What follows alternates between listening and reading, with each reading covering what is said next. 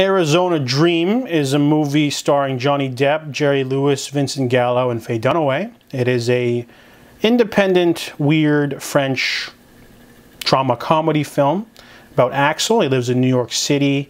He does fish stuff, and he gets called back to Arizona to attend his uncle's wedding to a young woman.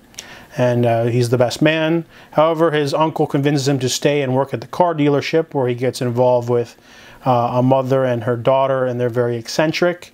And then Axel and his cousin basically get invited for dinner, and they're both trying to win the affections of the mother for some reason. And then Axel starts a relationship with an older woman, and his uncle doesn't like it.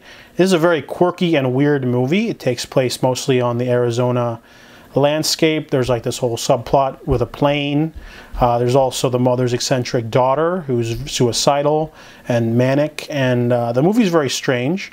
There's a rumor that the director originally filmed this movie and there was a 4-hour cut which he gave to Johnny Depp, and then the one I watched was a 2-hour version. There's apparently another version that exists out there that's 2 hours and 22 minutes. The movie's quite long in that regard, but it's also like really interesting. It's a very weird film in terms of humor.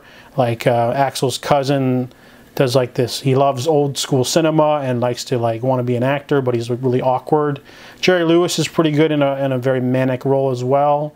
The movie made me laugh, but it's also like weird, and sometimes it just doesn't land, and it's just a very oddball film. But I only checked it out because Johnny Depp's in it, and it's got a pretty decent cast. But overall, it's not for everyone. It's a very, like, there's like this whole thing going on with the dream sequences and Inuits. I didn't really care for that. But overall, Arizona Dream is feels like a fever dream, and I give it a 5 out of 10.